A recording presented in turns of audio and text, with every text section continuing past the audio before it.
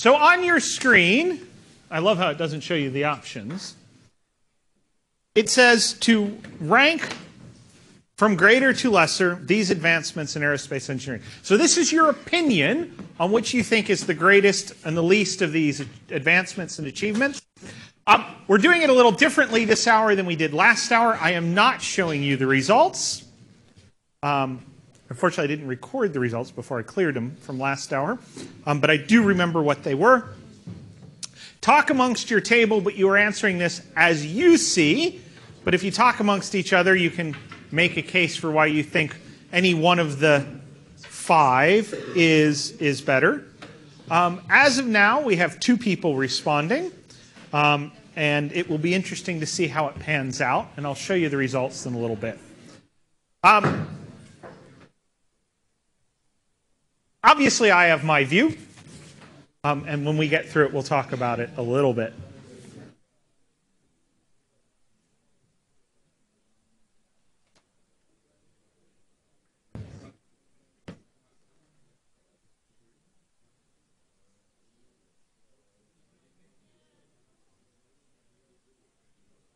Again, while you're doing this, if you want to step out and get some water or coffee or beat your head on the wall, you're welcome to do that.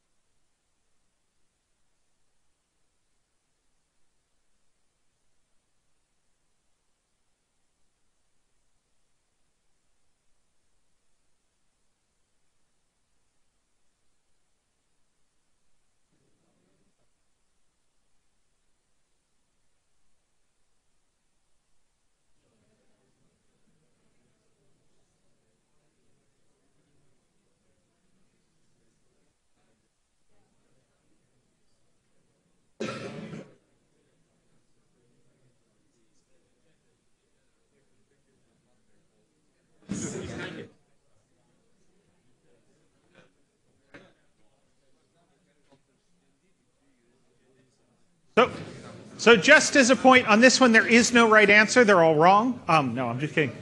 It is your view, and you are allowed to hold your own view. The next one we do in this, there is a right answer, but this one doesn't have a right answer.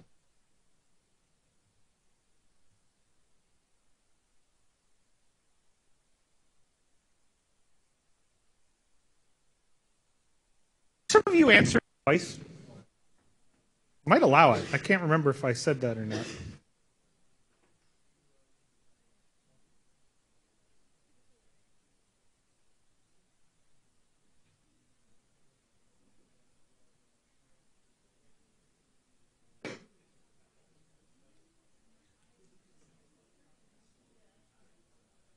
Anybody still ordering? Or are you all done?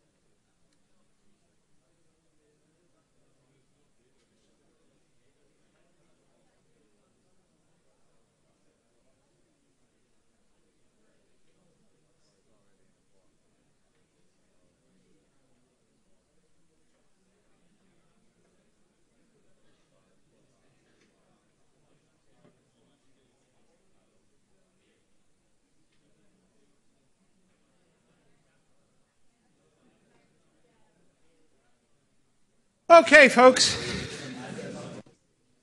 So, obviously, if you haven't replied, you're welcome to. But let's just show the results. So you all, so far, and there's 66 of you, have ranked it number 1, internal combustion engine, 2, computers, 3, Cayley's glider, 4, the gas turbine rocket, and 5, the helicopter. Okay, I will tell you the helicopter's in the same place as last hour, but several of the other ones have moved about. So you all put the internal combustion engine first. Do you think the last hour put the internal combustion engine first? No? Okay. Anybody want to hazard a guess what they put number 1? Cayley's glider, computers, any other guesses? Yeah? Helicopters, computers. Come on, we got to go through at least every other option. Gas turbine rocket. Okay, so they did not put internal combustion engine first. That one was second, by the way. Third was Cayley's glider. Fourth was computers. Fifth was helicopter.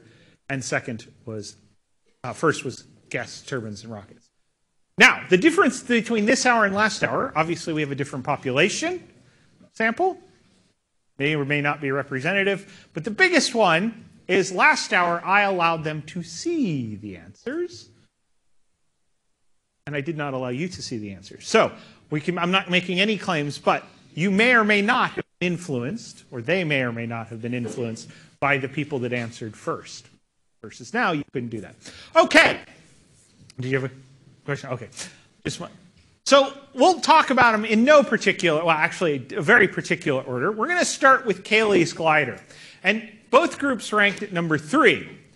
And I feel that's giving the short shrift to George. Because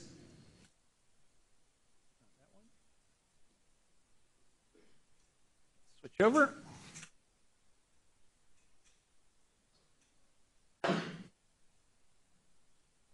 What is it about Cayley's glider that's so important? Actually, in a sense, it was the first design as drawn, and then he built models that was visualized and then actualized of what we would call the common modern fixed-wing aircraft configuration. So you have the fuselage that kind of holds everything together. In our case, it carries things like cargo and self-loading cargo, which is the euphemism for passengers. You have our lifting surface, our wing, and then we have this tail, the empennage, the control surfaces at the back. So it separates and actually understanding for the first time the need for both lift and control. Now we're missing something with the glider, something that we need for sustained flight. What's that? Propulsion. And as you notice, 2 of our options were propulsion systems. And you put internal combustion engine first. Now, we have actually both of those that were up there are internal combustion engines.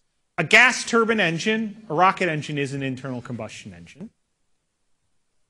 What is it about internal combustion engines that were a big game changer for propulsion in aviation? Yes? They could push out. Yeah, but we weren't using humans in most cases. What were people trying to propel their aircraft with? What was the source of power? What were they using? Steam engines. Now, a steam engine is an external combustion engine. And when we think of internal combustion engines, what do we think of? What type of engines? Huh?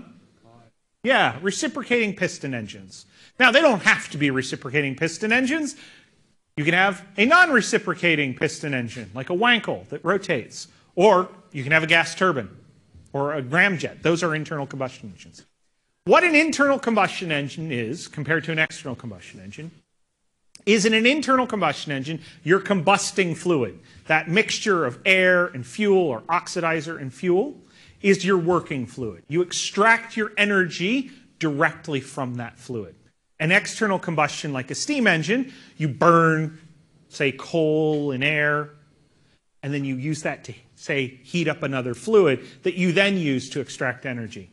And at the time, we used external combustion engines. In fact, the greatest mode of transport at the time, or two greatest modes of transport, used them. Locomotives and steamships, railway locomotives, right? But unless you have obscene working pressures in a steam engine, you just cannot get the power density that you can out of an internal combustion engine. In fact, I will say this, at the time the Wright brothers built theirs, no one could get the energy power density out of any internal combustion engine. The Wright brothers had to build their own engine. And it was really good for spewing fuel all over the pilot, because they cut so many corners to make it light enough to fit on their aircraft. They just kind of leaked. In fact, it was pretty common for aircraft engines to leak fuel and oil for a long time. When we talk about artifacts of import, we'll talk about the US B-29 because it is a very important aircraft in a lot of respects. But it was also kind of a dead end at the time, and we'll get to that here in a second, what replaced it. But more B-29s were lost to engine fires than were lost to enemy action, either artillery from the ground or fighter aircraft. And that was because the US B-29 had a problem. It was limited not in range, not by fuel consumption, but by oil consumption. And it had this tremendous tendency to spew oil out of the engine, because it was that, and onto very, very hot bits of metal that then would catch fire and then burn the wing off, and the wing would fall off and crash. So, you know, we've had that problem in aviation. So, we talked about that, internal combustion engines you put highly. And so those two things, Cayley's glider and the internal combustion engine, gave us aviation. Now, you put much further down on the list, gas turbines and rockets, which is fine, nothing wrong with that. But we'll go back in time.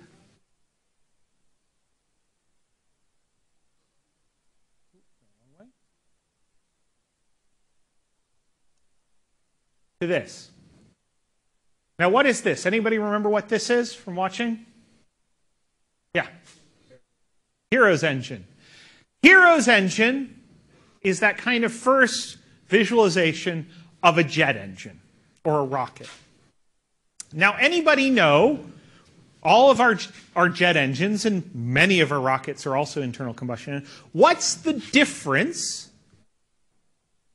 between a jet and our piston prop? Yes. Yep. Fundamentally, what's the difference?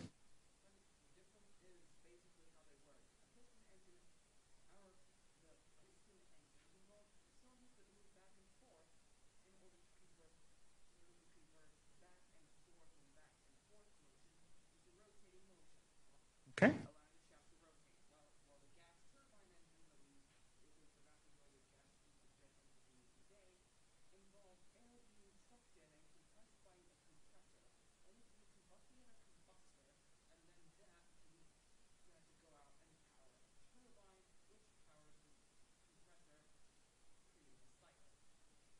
Okay, so let's rephrase that.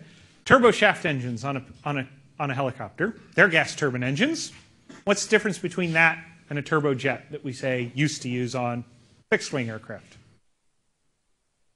What does a piston prop or a turboshaft do? What does the engine do? What's its primary purpose?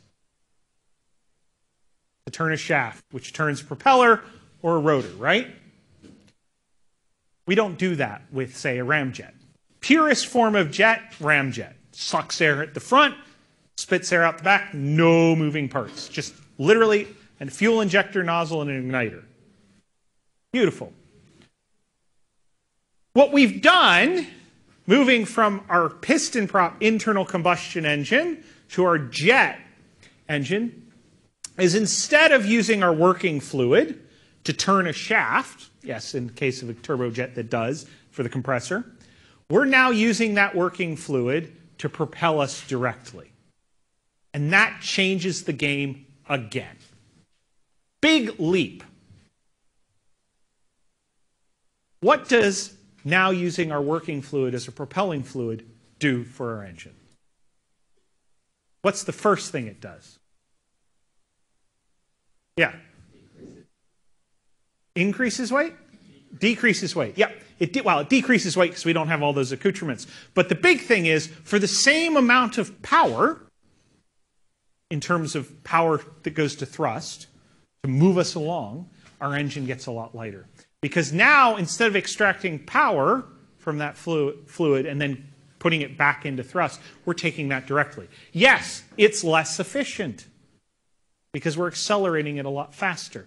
But our power density goes up a lot. In fact, it changes the fundamental behavior of our aircraft. And we'll talk about that later on this semester, but really next year in aircraft performance and design, what happens when we move from a power-limited to a thrust-limited system. It completely changes how we operate our aircraft and what we can do with it. So before, with a power piston prop, it doesn't matter how high up you fly, you basically fly the same distance. There's a relationship. It's not perfect. This is the ideal sense. With a jet, the higher you fly, the further you can go. Not only can you get there faster, but you can go farther. Completely different behaviors. But it allows us to fly much, much faster, much, much higher. But it also does another thing. What is it about moving from our working fluid and our propelling fluid being separate to being the same that is a big change for us, specifically in space? Yeah. Well, we have our oxygen oxidizer, but imagine using a turbo pump type thing to drive a propeller. Really inefficient. Yeah, we don't need the atmosphere. We are carrying our own working fluid, our own propelling fluid.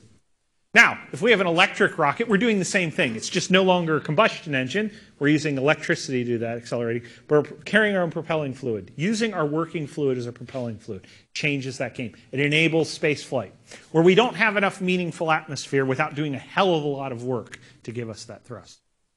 So, while each of those you can't get to jet engines, historically, that just wasn't a path without going through internal combustion engines.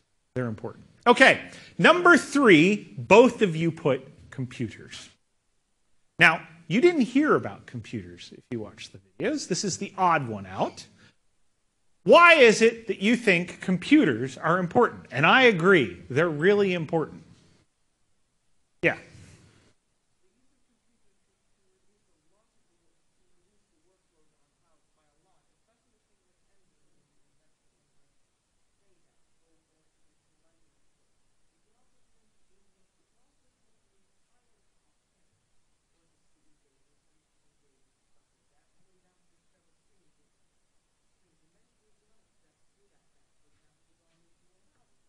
Well, they shrink stuff down, but really they just don't display half the stuff they displayed before because you don't need it. Yeah, so, I mean, obviously they did that. But what's some of the big things we've got? And FADEC is a big one. What did FADEC enable us to do? So instead of manually controlling the fuel flow rate, and maybe in some cases, some of the early jet engines had valves that you controlled manually. They usually were done mechanically later. We're now doing this all electronically. So it allows us to get much, much more efficient engines. Same reason your automobile engine is much, much more efficient than it was 25 years ago. For the same displacement and power, you burn a lot less fuel. It also radically improved reliability. Where before, a jet engine, you might get 2,500 hours between overhaul, which is a lot. You now can leave an engine on the wing for maybe 50,000 hours. Think about that. An average, typical commercial transport will fly 3,000 hours in a year, roughly. You're talking more than 15 years without having to take that engine off. Flying 3,000 hours a year, that's well over 12 hours a day, just operating constantly for that amount of time. It's done the same thing, by the way, to piston engines, where before 1,000 hours between overhaul was good for a general aviation piston engine. Now that they've gone to full authority digital engine control, you can get 2,500, 3,000 hours out of those. Your car's the same way, the reliability of your car. They don't break down like they used to. You can get 20,000 miles between an oil change because it's monitoring that, because you don't have to do that yourself. Okay? And then, of course, we have all of the safety enhancements. Reduces the workload of the flight crew. Moving from 3, 4, 5-person flight crews, because back in the day of the old piston props across the Atlantic, you had a captain. You had a first officer that were flying it. You had a flight engineer, second officer, whose sole job was to make sure the engines didn't blow up. Literally sat there fine-tuning the mixture and the RPM so that the engine didn't disintegrate, or if it started going wrong, he'd reduce the power, or the fact that they were out of sync on one wing would cause a vibration, maybe cause the wing to rip off. All of that's now handled by a computer. And then on top of that, you had a navigator, or maybe even a radio operator. And now you have 2 guys and the relief crew. And unless things go really wrong, only one of them needs to be doing anything. But the navigator used to use a sextant. They had periscopes so they could see the stars. Then they had great radio nav, Omega. And the whole purpose of Omega was you could set off from New York or Boston or Nova Scotia and hit Ireland. Yes, ladies and gentlemen, that was considered precision. If you could make it and find an island on the other side of a 2,000 nautical mile crossing. And now, with computers and GPS and modern satellite-based ADS-B, we can find and we can pinpoint to within 10 meters, horizontally, even closer, maybe 10 meters vertically, an aircraft traveling across the Atlantic. All enabled by computers. In fact, GPS doesn't work without computers. You want to try to do the math and the relativistic maths of GPS by hand? Good luck to you.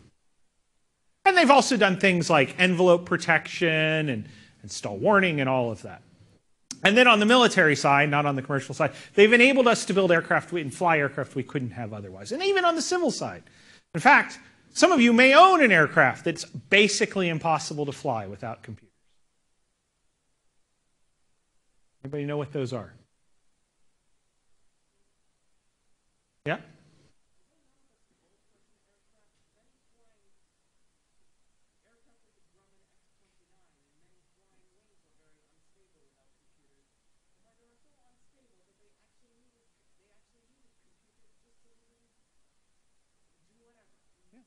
But, I mean, who here owns a multi-rotor drone? Anybody? Like a DJI? Yeah. You ever tried to fly that? 4 throttles, 6 throttles with your hands, doing it all yourself?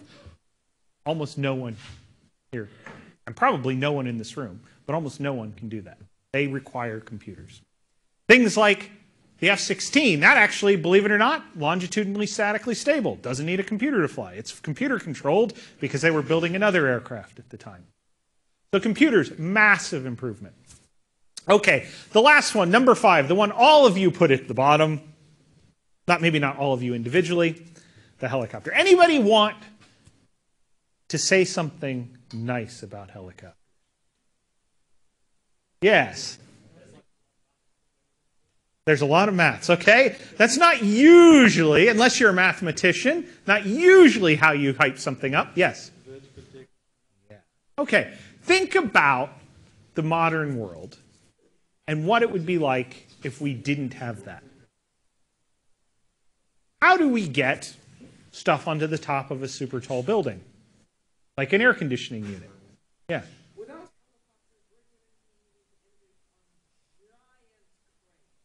Giant cranes, or on the top of a mountain. We do that with helicopters. So they are pretty substantial. They have changed the way things work. If you're in a dinghy at sea, before then you just hope a ship got to you. It might take a few days, Now they send out helicopters. You're reasonably close to land, or they can send a boat and send a helicopter, pick you up out of the ocean. That's changed. Yeah, helicopters, they became practical during the Second World War, and they weren't really practical. I mean, worked with a guy at one time. His father was an early helicopter pilot for the U.S. Army, and they were doing search and rescue training. High temperature search and rescue training. They went out, lowered the basket down the cable. The airman that was being rescued climbed on board, and they started winching it up. And the airman stayed on the ground, and the helicopter slowly came down. So we've changed a lot thanks to gas turbine engines and the like. But it isn't. I wouldn't ever rank it above 5th in all of those, but it is actually a big deal.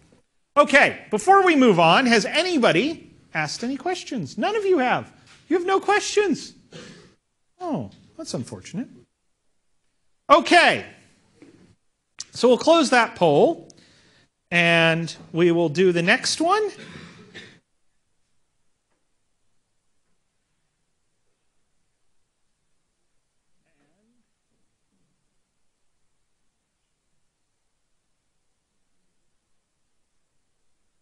Where is this? What is this? Sorry. There are technically 2 right answers, but only one of which is the one I'm looking for. It's the more right, more correct. You can see what the less correct of the correct answers is by looking down here in the bottom right.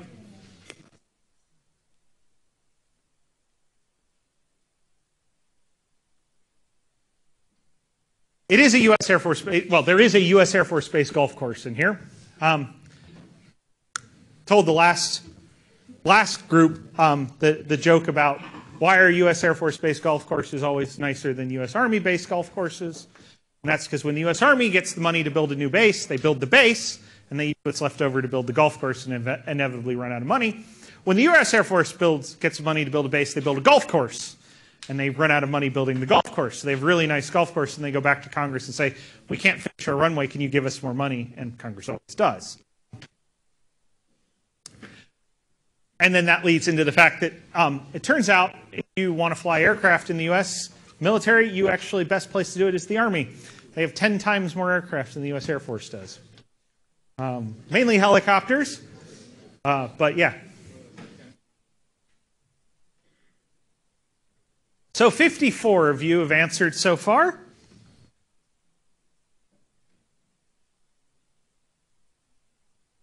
Yeah, and there goes Edgy Roam from my phone. And I have no Wi-Fi, no mobile phone reception. 60.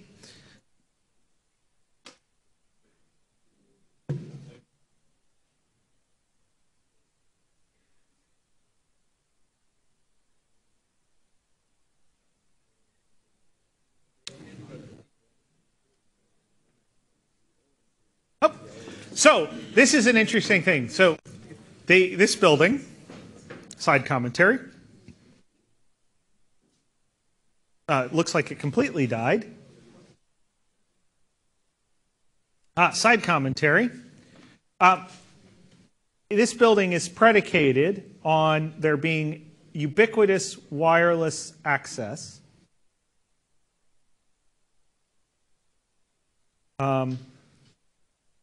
Ubiquitous wireless access to everything, and it's not reliable. Oops. I'm giving away the answer, am I not?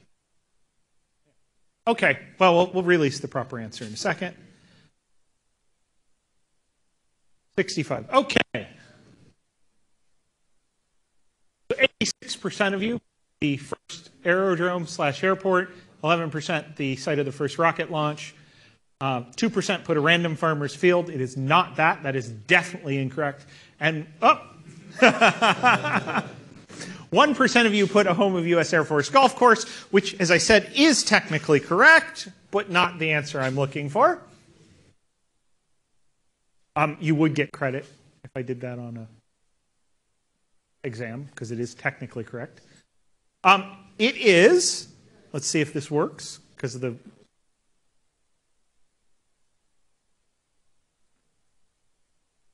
No, it doesn't. There we go. As you say, it is the home of the first aerodrome, airport, flight school, and like. Anybody remember what this place is called? Yeah. Yeah. No, it's not where they built their bikes, believe it or not. Where they built their planes? Where they built their planes. Their workshop where they built their bikes was located further in closer to Dayton, Ohio. It is basically in rural, well, semi-rural Ohio. It is right at the end of an active runway of a U.S. Air Force base, so it is a bit hard to access, but you can. There's a museum, a national monument. You can go there and you can book your tour and go out and see the little hangar and stuff that's there. It's a replica of what was there. Unfortunately, like everything else, it's not the same. Okay. Have anybody asked any questions? Of course, I have no idea because I have none of you have any questions. I don't remember where Goddard flew his first rocket offhand. Sorry. Well, actually, the first rocket launch was China, but yes, Goddard liquid rocket was, I don't remember where he flew. Yeah, the Chinese were great at building lots of those. Okay, since you have no questions right now, the next activity is a survey. And this is just, we're trying this out for you guys. And we didn't get to it last hour because there were lots of questions. So I do encourage you to watch the video and see what questions were asked and answered. But talk amongst your table and then fill out, I did it again, the survey.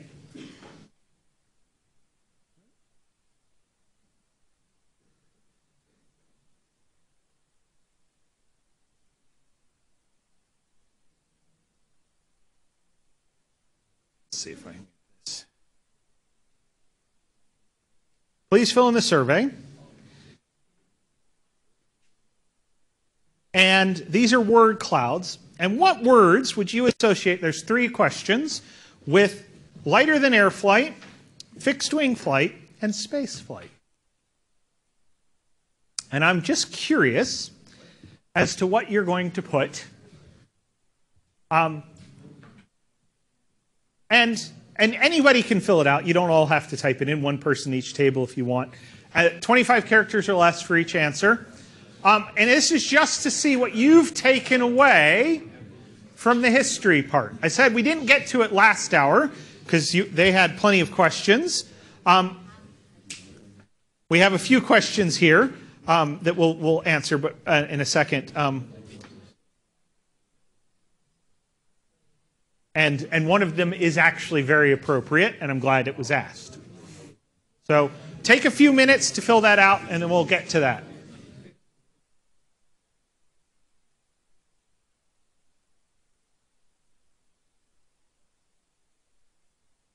I will tell you I've turned on the obscenity filter, so if you guys want to try out and see if you can get past it, I'm not going to stop you, but it'll be interesting to see what it does and doesn't catch.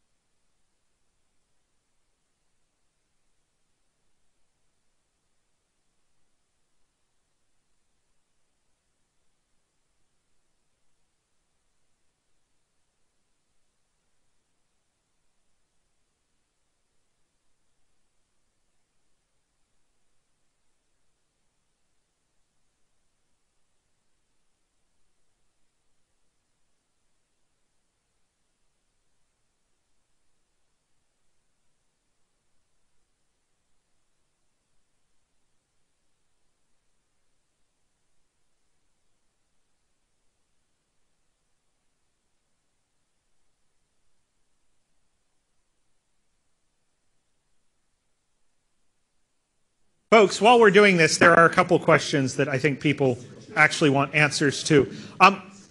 We'll get to what is a helicopter in a second. The joke is that it's a spinny thing that's so ugly the Earth repels it. Or a device that beats the air into submission. But, you know, beyond that. How am I? I'm okay. Having going till 5 on Monday and then starting at 9 on Tuesday teaching does tire you out a little bit. But the big one, there are two questions that are pretty close together on this. What specific content, i.e. dates, people of history, can be assessed, and what are we actually getting assessed on? So I will take the second question at this point to relate to the first, because obviously you'll be assessed on, we'll talk about more of that as we go.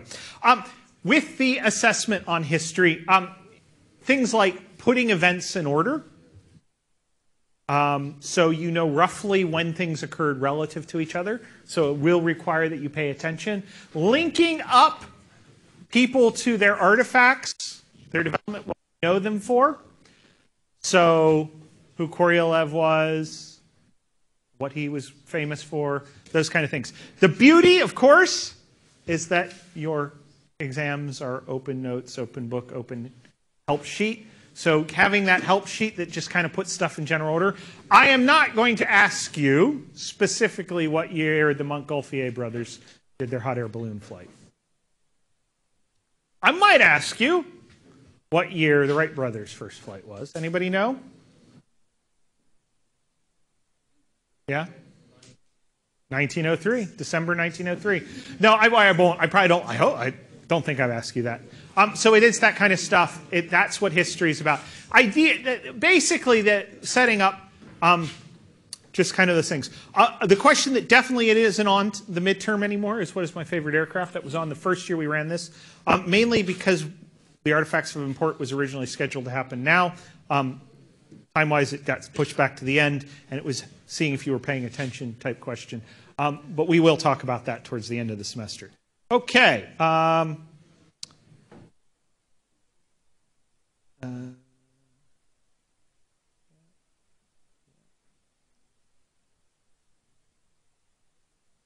Okay, there is a question. Could you explain the difference between a craft carrying liquid propellant and the traditional method of carrying fuel into space? Again, didn't quite catch that. No, actually I won't today, mainly because we're going to talk about that when we talk about rockets in several weeks, and we'll talk a lot more about that. And just easier to just say, if you want to, watch ahead, whatever topic number that is, propulsion, space propulsion, and rockets and space flight. Or, you know, just wait and enjoy yourself and enjoy the ride. Because I will answer that, and if I don't answer it successfully, we'll bring it back again. Okay? On Blackboard, there are videos on Q&A sessions.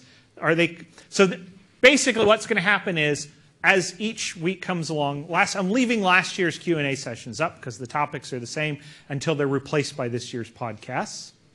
And when they're replaced by this year's podcast, they won't be relevant anymore. But in case something, say, goes wrong with that, they're there. Okay? So that's why they're on. If our gliders crashed and burned, do we get a new one? I would like to see how your glider caught fire. If you've lost your glider, no, we don't have enough to guarantee you a new one. Please work with others. You're welcome to buy one. Those links off Amazon, they come, you know, whatnot. But you can just work with others. Okay, let's go back to our poll, and let's see if I can show you the results. Okay. Words that you think are associated with lighter-than-air flight. Balloons. Okay. Rudimentary. Slow. Hot air balloons, buoyancy, the Montgolfier brothers, Zeppelin, blimp, feather, aerostat, buoyancy, rudimentary. Okay. So buoyancy, obviously that's the big thing with lighter than air flight. You've gotten the basic concept that we use the air itself, the static air, to hold us up. Anybody know, interesting, gas turbines in lighter than air flight? There aren't many gas turbine powered dirigibles, mainly because we don't need that power density. So we go with slightly more efficient propulsion systems. Anybody know what's the difference between a dirigible, an airship, a dirigible, and a blimp is?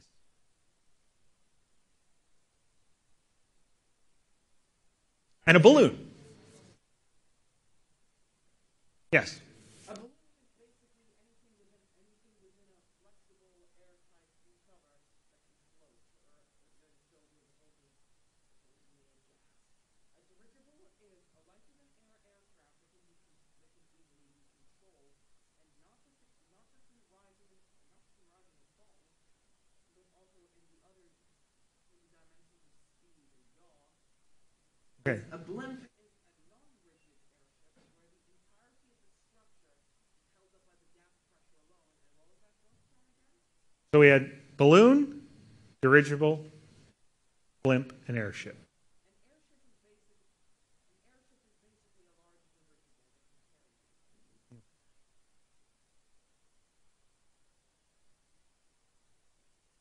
carry. Unpropelled. I mean, obviously, hot air balloon, we can go up and down just by letting the air cool or venting. But in general, we can't control where it goes. We can go up, go down, and maybe the wind will carry us where it wants. So that's a balloon. An airship is one that has a method of control and ideally propulsion. And as we said, a blimp is a non-rigid airship, just gas pressure. So the Goodyear blimp, it literally is just gas pressure. We hang the gondola below that. Versus rigid or semi-rigid airships, which are the dirigibles that we talked about. Okay?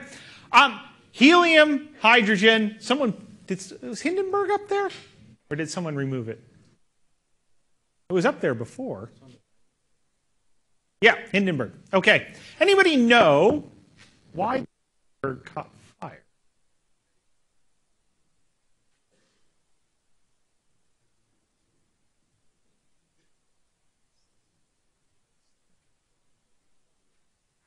Well, yeah, it was on the airship and then the tower. They were differential. But why it actually caught fire had nothing to do with the hydrogen. Now, that's not saying the hydrogen didn't burn. You can see in the video the hydrogen burning. It's burning well above the rest of the airship. The main reason it caught fire was it was made of rocket fuel.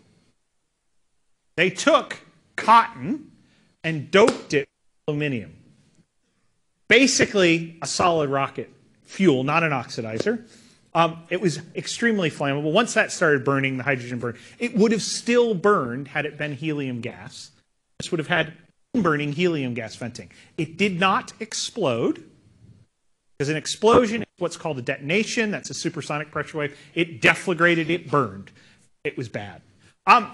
Interesting thing, if it had been helium filled, it wouldn't have carried nearly as much stuff. And the helium-filled airships of the U.S. Navy of similar time, they met very poor fates. They tended to break up and crash. If you ever go to NASA Ames in Palo Alto, California, that's the old Moffett Naval Air Station. It was named after Admiral Moffett, who was in charge of the U.S. Navy's airship program, and he died when the airship he was on broke up over the sea. So, they are very efficient, though not very fast, but they do have that problem. Okay, the next one, let's see if this works. What words do you associate with fixed-wing flight? UAVs, commercial flight, Otto Lilienthal. Interesting spelling. There's nothing wrong with that. I do have a question. Is that because the auto subtitling has screwed up? Because it does get those things wrong all the time.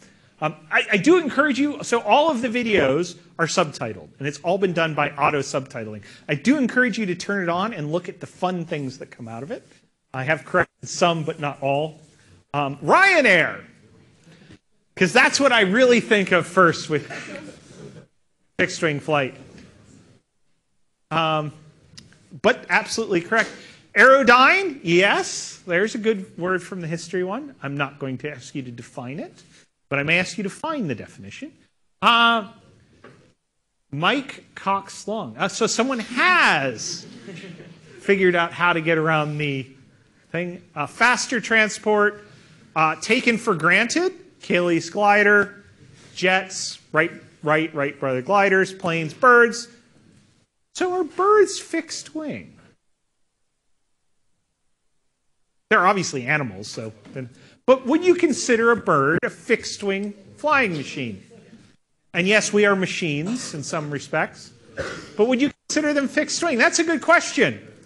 I am not going to offer you an answer because I'm not going to ask that question on a thing. But that's one of those things. What are birds fixed wing? The wings clearly aren't fixed. They move. They flap. But so do actual aircraft wings. They flap. Not necessarily because we use them for propulsion or lift. But they designed to they flap. Okay. Revolutionary. Lots of things might be revolutionary. The like? Okay. Okay, space flight. Now, there was one on here I wouldn't have thought, and I'm not sure I agree with. Maybe it's gone now. Oh, no, it's still there. Yeah. So, I should have then developed a yes or no, true or false poll in response to this, whether you agree with that statement or not. So one of your colleagues in here said that Rocket is Katy Perry's best song. I make no claims, yes or no. But that was not one I was expecting. Bell nozzle, very good. I didn't expect that. The power of minds.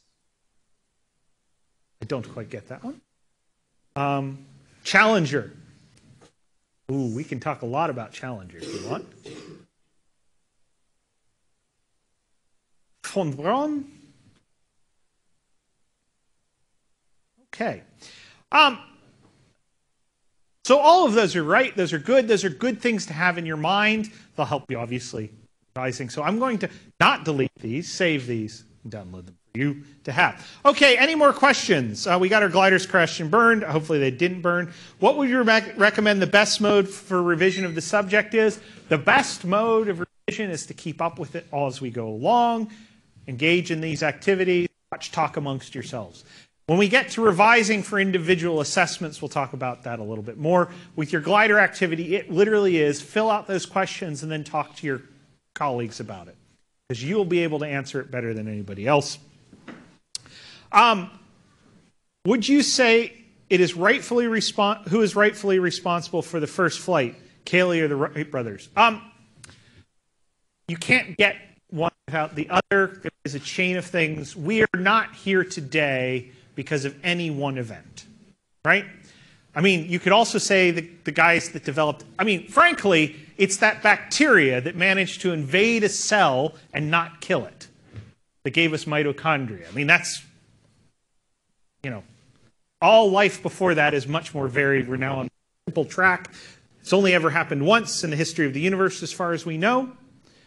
So basically, all of us are carrying a mutated form of this one bacterium, one individual in us. So we could say that. So I wouldn't say Cayley is any more or less important in that sense. Actually, I would say in some senses the Wright brothers probably only changed things by a couple of years at most, because everybody else was coming onto the same ideas and things were advancing so quickly.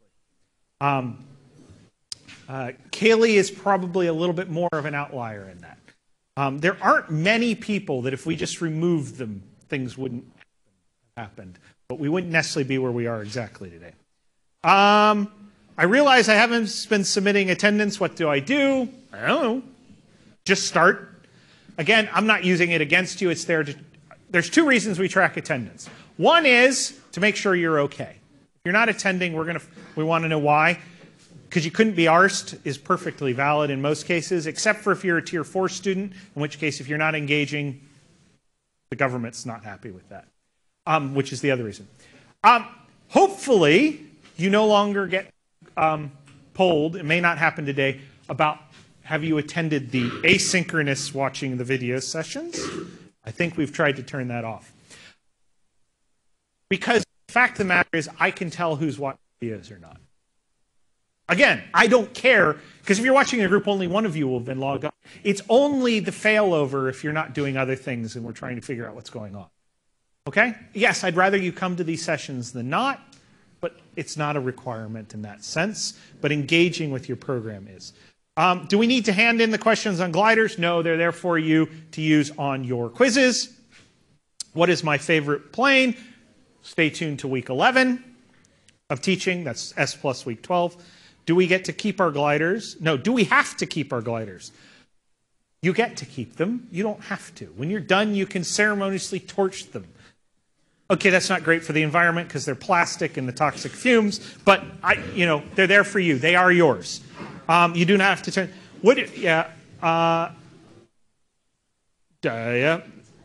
When will the glider quiz be up? It goes live next Friday, a week Friday. When I get back to my desk, I will make sure that you can access the practice quiz. The practice quiz is a range of question topics of the same type that you will see on the 3 in-semester assessments. You get to do it as many times as you want. Don't worry about getting it right. It's really to get a feel for answering those questions. Okay. Oh, yes. Someone speaks English or is admitting they do. Okay. Will there be a recording for this lecture? Hopefully. The lights are on. Okay, folks, that's the end of the hour. I will see you next week.